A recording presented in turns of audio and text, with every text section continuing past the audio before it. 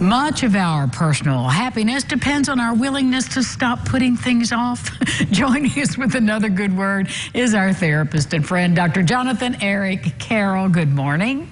Good morning, Angie. There are so many jokes about procrastination, Jonathan, but it really is no joke. It really is no joke. That delay of getting things done is really stressful.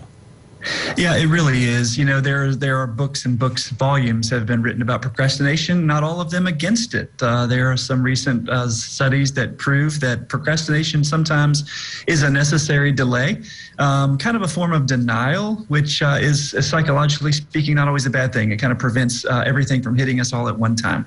However, I think that we do our best work when we design the life that we want for ourselves. And I think if we want to have a beautiful life, we have to make beautiful choices.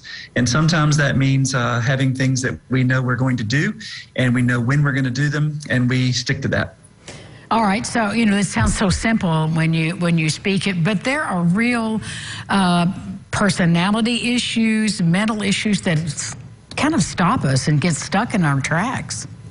Yeah, I think it's good for us to kind of take stock of that. This is why it's so important to me that we have routines, that we have a way to structure our day so that we spend time in the morning with a cup of coffee, with a journal, with a good book, taking a wandering walk, spending time with ourselves. I think that that's what journaling, reading, walking do for us. I think it's good for us to put our phones away and not get to them for the first 30 minutes to an hour that we're awake, and really let ourselves kind of awaken to a new day and give ourselves time to spend with ourselves. And in that time, often we find, what are the things that are stopping us?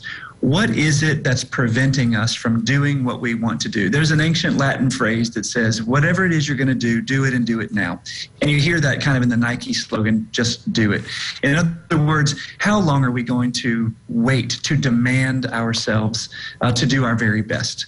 What is it that we want to do? Let's do it. If it matters, if it's worth doing, let's do it. But we have things like anxieties and fears and worries.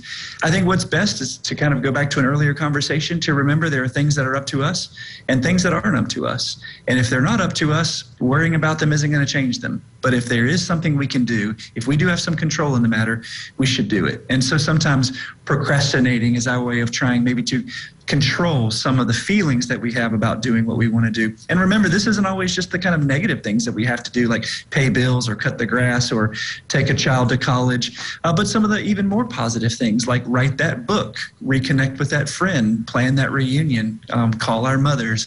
There are things that we can be doing that we put off. And it's, in my mind, a bit arrogant to think we should put off till tomorrow what we could do today, because we're not guaranteed tomorrow.